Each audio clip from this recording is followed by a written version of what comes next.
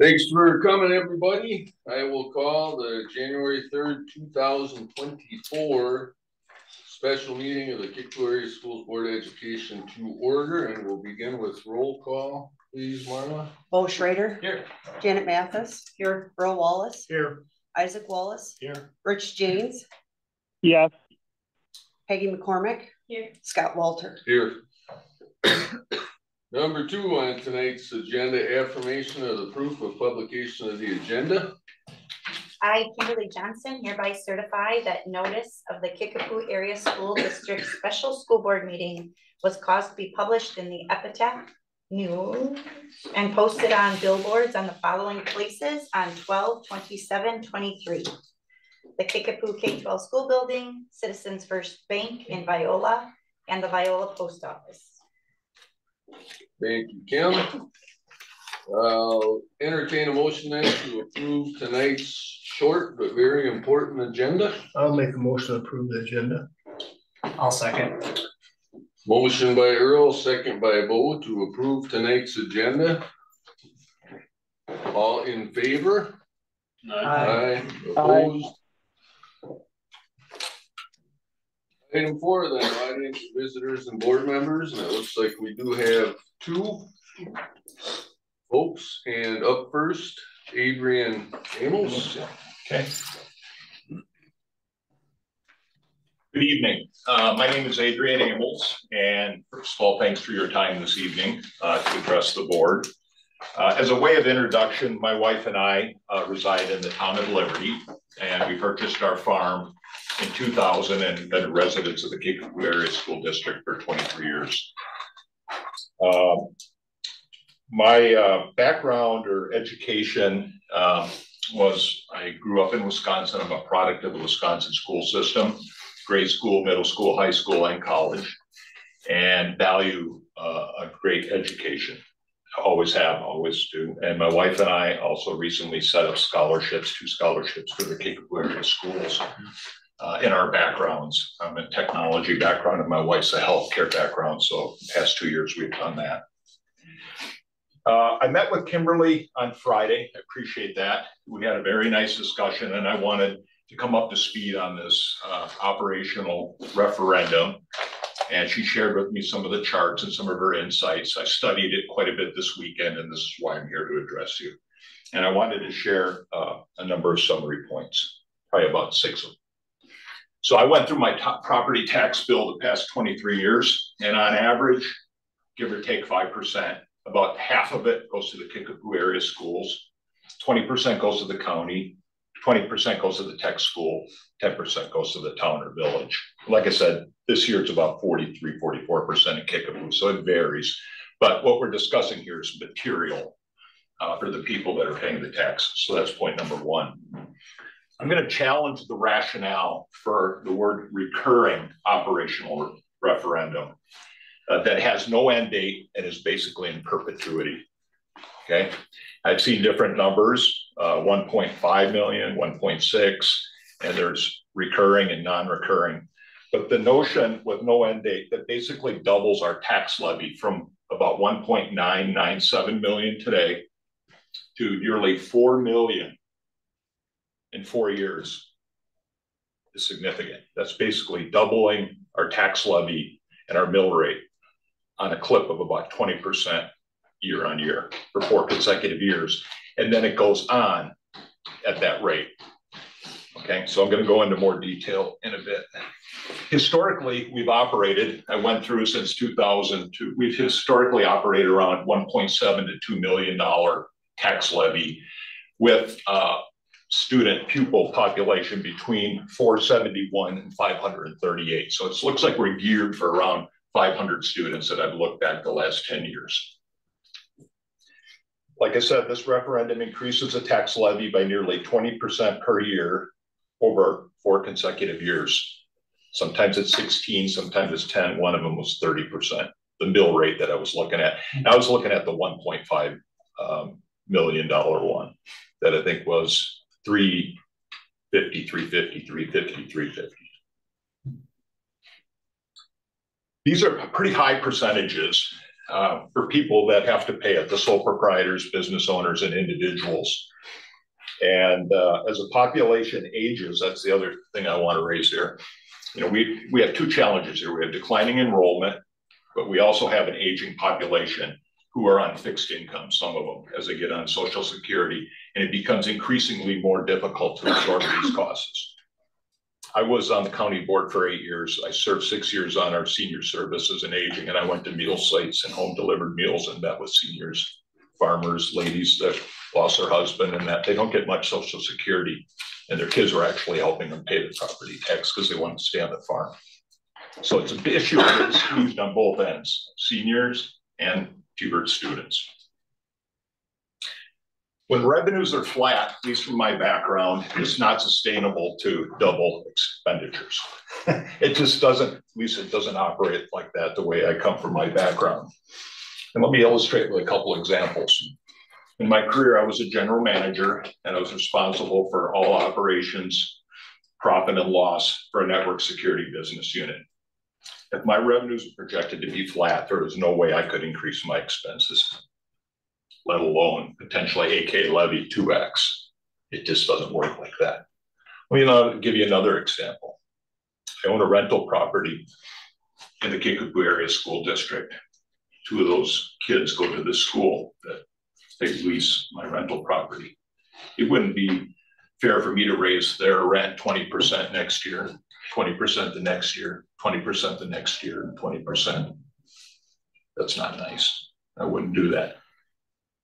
Okay, now these are sort of oversimplified examples, but I'm trying to illustrate a point here that this is a big number, going from 2 million to 4 million in the next 4 years and keeping it steady.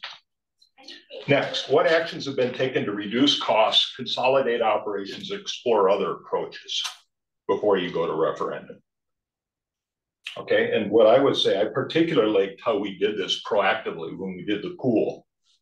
You sent surveys out before the referendum, you solicited feedback from people and asked for trade-offs and options and different things. You factored all that in before we went to referendum. I'm not aware that we've sent any surveys out or solicited feedback from the people that are going to actually be paying this. So it's just something that I really liked what we did on the pool. Okay.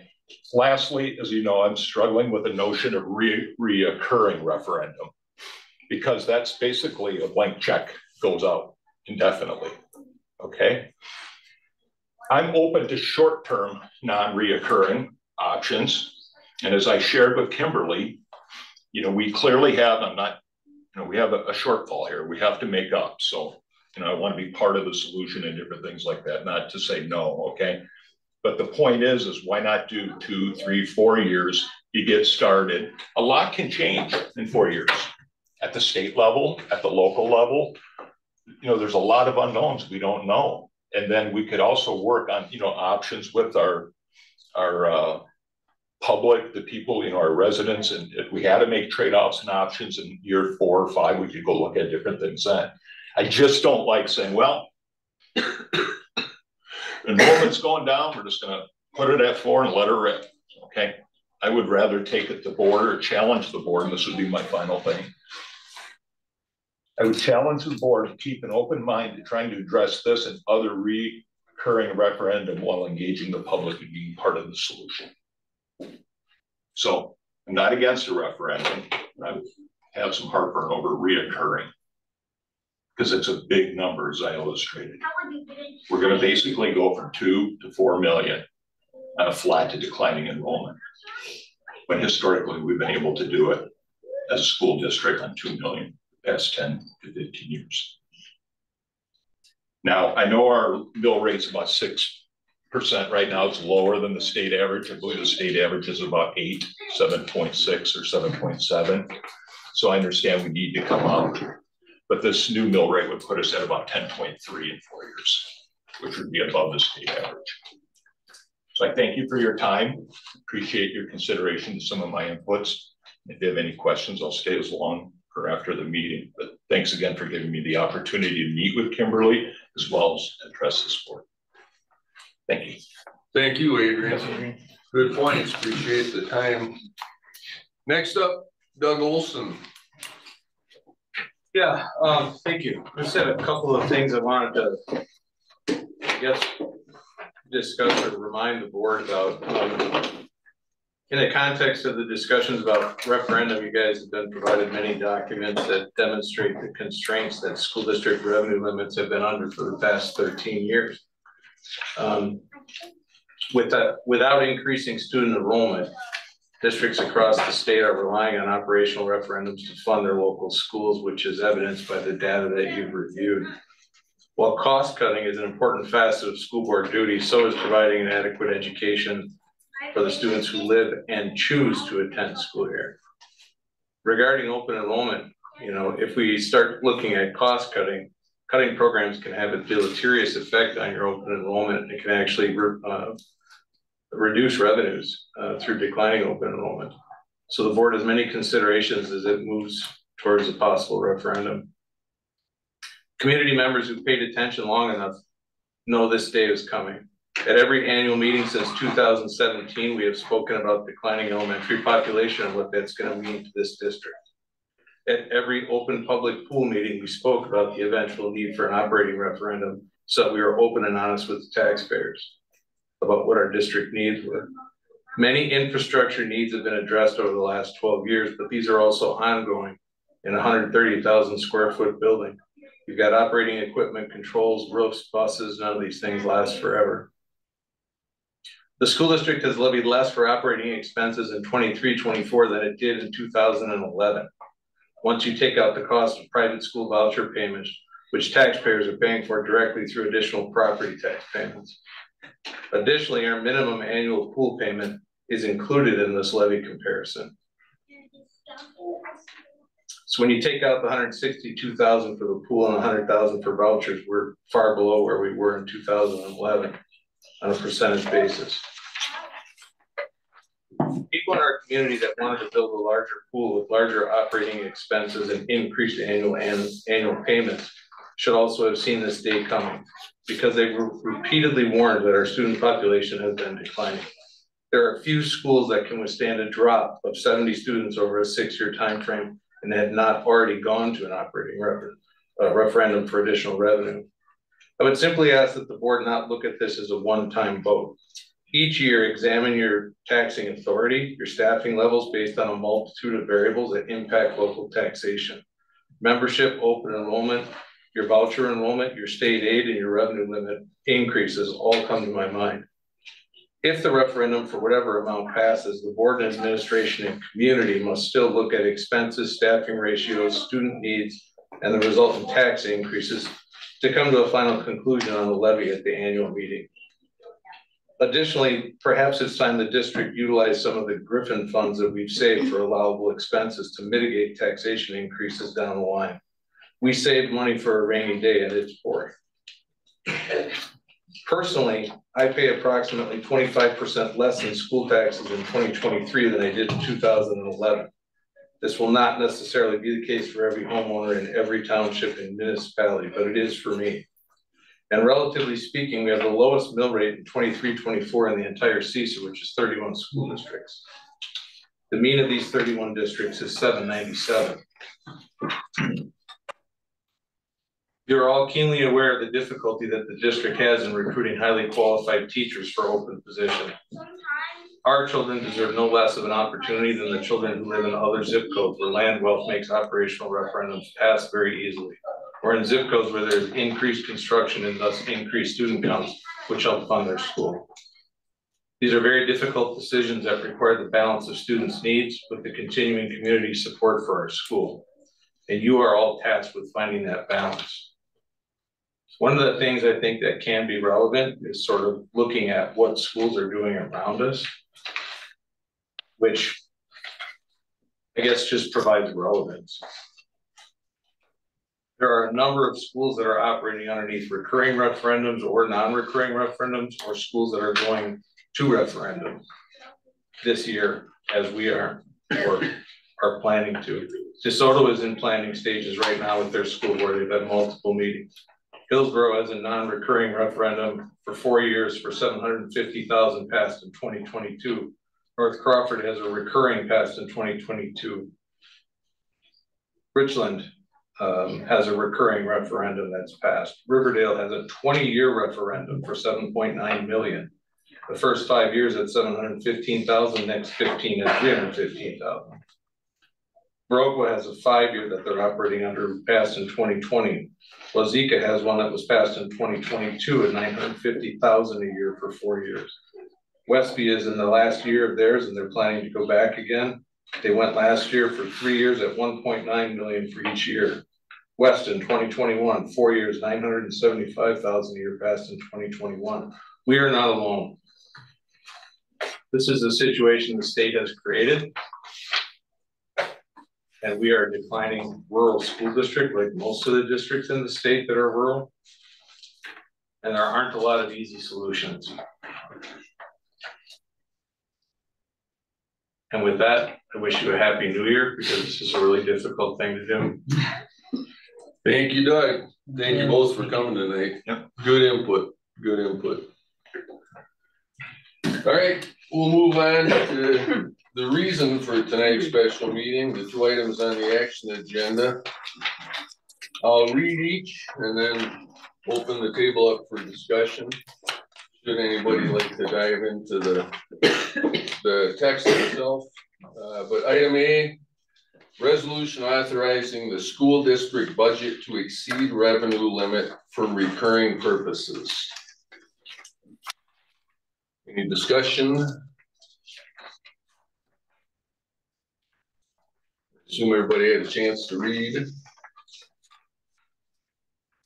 resolution itself.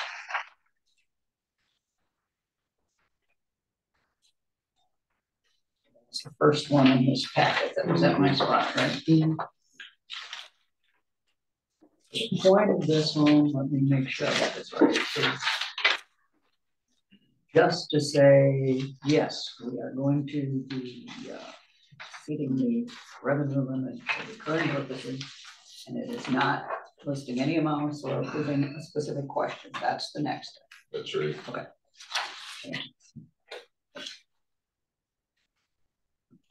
Any other thoughts or questions regarding this resolution?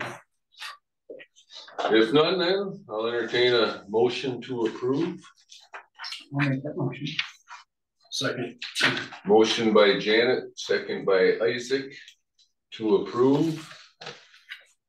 And we'll do a roll call vote. Janet Mathis, Yes. Earl Wallace, Yes. Isaac Wallace, Yes. Rich James. Yes. Peggy McCormick, Yes. Bo Schrader, Yes. Scott Walter. Yes.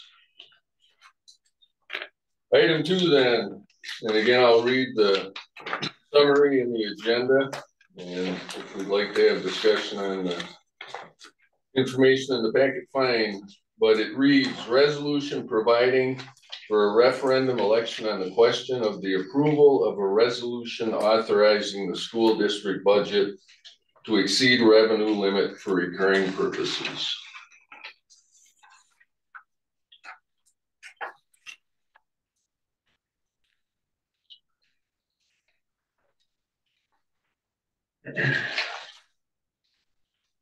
Do we want to have some discussion before we actually talk about a motion that has specific numbers in it, or do we want to have a motion on the floor and then?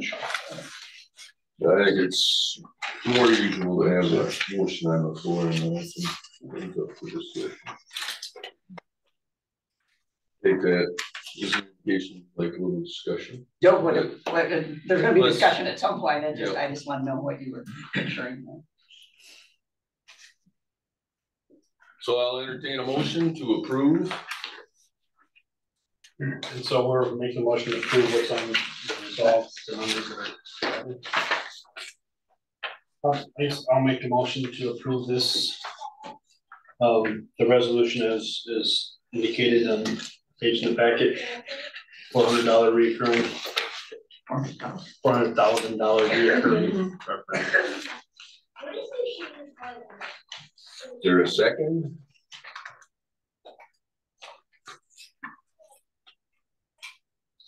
What was that, Rich? I will second it. Okay, motion by Isaac, second by Rich to approve the resolution. Any discussion?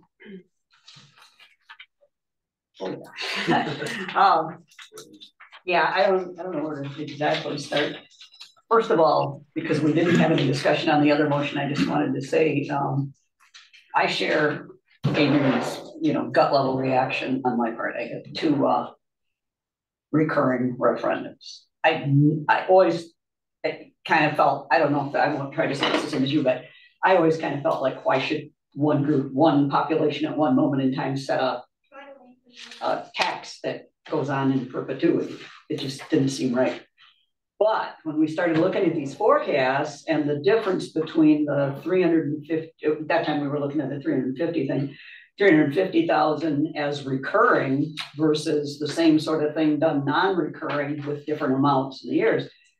I still don't quite understand how the state funding works and how exactly all the declining enrollment comes to play in, but it just didn't make sense to, and I'm really still a bit struggling with it, but it really seemed to make more sense, a lot more sense, that we have to go recurring. So with that said, I don't have, I'm not arguing with the recurring part, but at the end of the non-recurring, we're just left with that $2 million cliff that all of a sudden. Exactly. So we have to, I think the most important thing for us is to come up with a recurring referendum with amounts that we are pretty sure we can pass. We're going to have to work at it, but we've got to have something realistic that we can pass, because in 4 years down the line, exactly, I don't want a board sitting here then that if they can't pass a referendum, they're kind of stuck like Westby is now when theirs failed. You go back to zero. So not only you need more than the 400,000 even, but if you can't get something, you're back to where you were 4 years ago. You're not even, you're in the whole $400,000, so to speak. So yeah. Now, whether it should be 400 and it should be 400,000 all the time, so that at the end, and that's the part, and I guess we've always kind of prided ourselves on being transparent about things with taxpayers and communication with the public. And if you just say a $400,000 recurring referendum, I mean, that sounds okay. I mean, that sounds great, but what I did not understand at first when we started talking about this that we're asking for is 400,000 one year, 800,000. That's why when this was first brought up in November and Melissa's saying this, I'm like, no, that can't be. These numbers just don't make sense, because then why isn't there more money here in this? If the second year we're taxing for 800, that should be higher there for revenue, and so on. And then the next year we're taxing for 1.2 million, and in the fourth year 1.6 million. Those numbers, I'm old, they just sound horrendously large, and I don't know what we're asking people for, and I still, Well, the other thing I think, point of clarification I want to just kind of illuminate here is, when we talk about a 20% year over year, I mean, that's just looking at what the levy is today versus what the increase is. It's not a 20% increase to the funding to the school. If we look at the amount of increase that is to a school's budget year after year, we are less than a 5% increase year after year to the total money that will be available to run the school. And 5%, historically, inflation is way beyond that. The cost to do business is way beyond that. And this isn't a business where we can sell more something to get more money. This is a school where we have to educate, and all we can do is get the funding source from where it's available. If the state was providing more money to offset the local taxpayers, then that'd be great, but that's not the case. As we look at this, we've made projections. All the other amounts that we've looked at leave us in a deficit. Mm-hmm. Or we're cutting positions that then we lose students, which, as Doug brought up, has another negative impact. It also hurts our income ability. So as we look at these different values, I don't see another option in front of us that funds the school. This is without adding positions. It funds the schools in a way that keeps the teachers with enough resources to educate our students, and is still as responsible as we possibly can be when we look at mill rates historically. The end of this 4-year recurring referendum puts our mill rate equal to where we were back in 2011 as far as the mill rate goes. And I understand it's not dollars to dollars, But as a mill rate, that's flat to where we were in 2011. So I mean, I don't see any other option. I wish we did, but unfortunately, this is where we're at. Janet, one thought is you were talking about transparency. It's right in the question, so I think it's clear in the question than it was when we first started discussing this. And those are big numbers, and the concerns that Adrian brought up and you sort of emphasized again are real. I mean, most folks around here saw their property taxes go up this year. Not tremendously as much as I thought I would. Well, lucky you. No, but that was because of tax credits, which will be there next year. An important point, though, is that although this authorizes an increase of $400,000 per year, maybe an important point to communicate in the way I'm starting to think about this more, that's the ceiling. And decisions about how much to levy are annual decisions, right? When we finally get the budget, Yep. We don't need, it's not necessarily a $1.6 million. It might not be, but yeah. Or it might be some years and it might not be other years because that's going forward after that. But so in a way that in my mind, as I'm starting to wrestle with this, that allows, given the fact I think we're all pretty fiscally conservative folks, always have our eye on the bottom line, that offers us sort of a self-correcting mechanism that makes the difference between a recurring and non-recurring referendum less troublesome for me, right? Because you're deciding what to levy every year. Yeah, it's just that I've gotten over I've had to get over looking at the numbers, my reluctance to look at recurring. Yeah.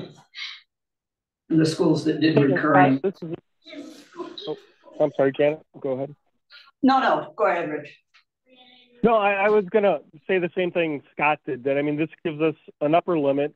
If things change in 2 years, 4 years, then I think the board, like Doug said, the boards have been very good stewards of taxpayer money, doing everything we can to provide a good education at the lowest cost possible. And I would think, our track record shows that, and we would continue to do that. So again, it's a ceiling that's there, but I would hope we, as a board, would continue to be good stewards of taxpayers' money and only tax what we need.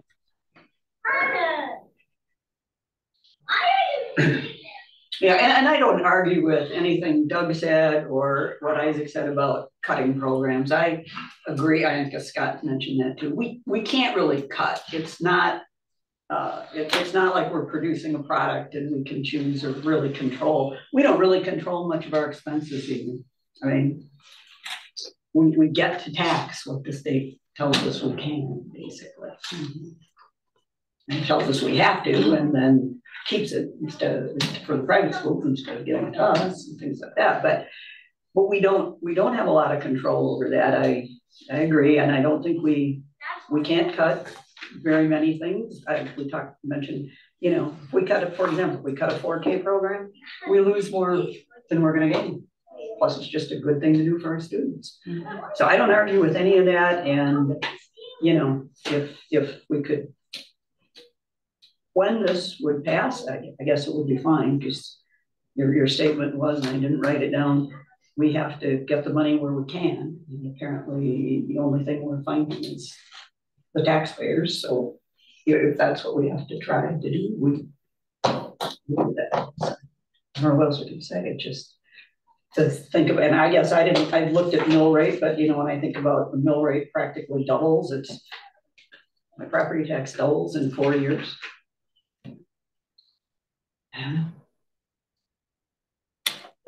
You said something about the Griffin funds. Can someone explain to me?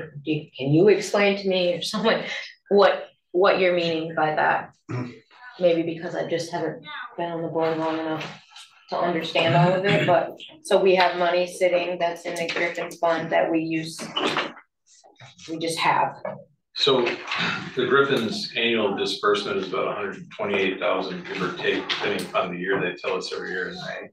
And then we have to provide them the eligible expenses that would be associated with the allowable expenses that are outlined in his will from 50 years ago. Over time, what we've been able to do is, especially during the years where we were increasing, from 2010 until 2017, we were increasing our student enrollment, which spins off extra revenue, which allows you to do infrastructure projects, which we tried to do so that we wouldn't have to tax them later. It was included. When times are really good, you get to the end of the year and some expenses we might have coded to Griffin money.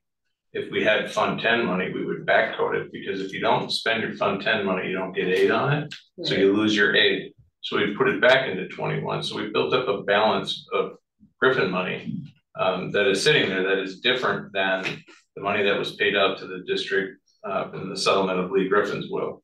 That's a different pot. So we have two pots of money. We have money that we've stored in Griffin money, and we have Lee Griffin's money that we actually have invested in big scholarships out of. Right. So there is a fairly sizable dollar amount that annually we could discuss using for the purposes that are outlined in his will to mitigate tax increases.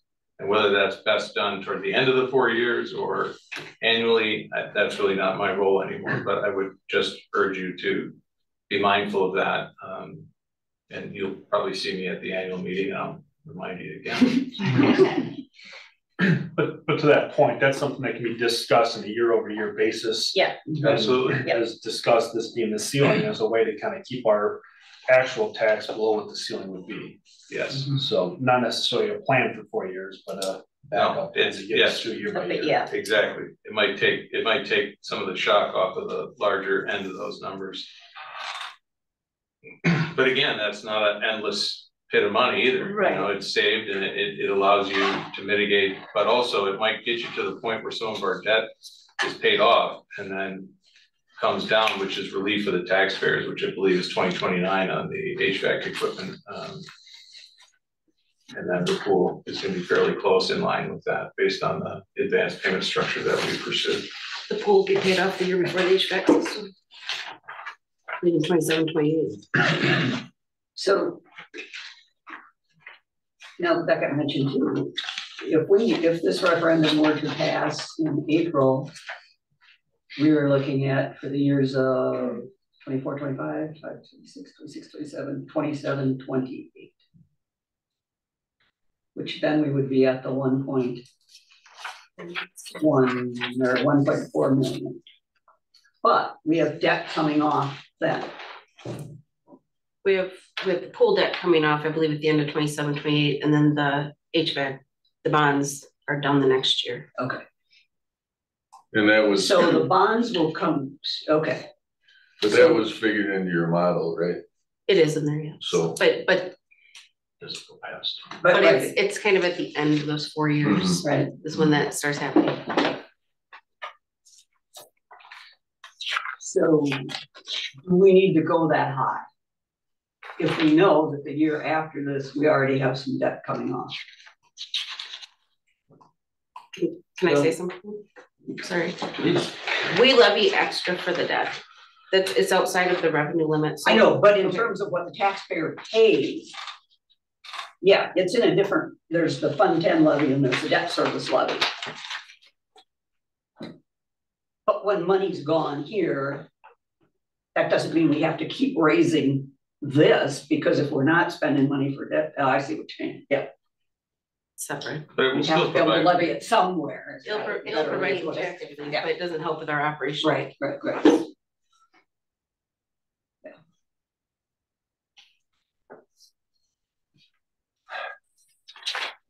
Well, we have when it got over $1 million is where you got me, to be honest.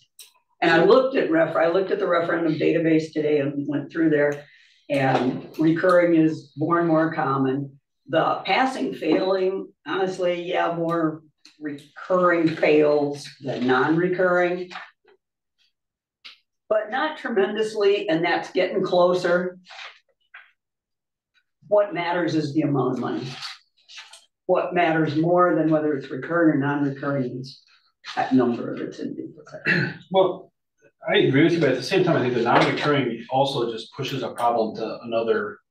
I'm not saying go non-recurring. In fact, we already passed a motion that said it's going to be recurring. Sure. Okay. But so I'm not arguing with that, but still that amount of money at the end where they show the amounts per year and that it's at the end, it's at 1.6 million. It's, I don't know. But, you know, to be totally honest again, Doug listed some of them that were more than $1 million, and North Crawford's one that was passed in 22 ends up at 900,000. You can't get much closer to $1 million without. So they passed it, and they passed a capital referendum at the same time. More than what Lafarge was. Wazeeka has, oh no, this was not.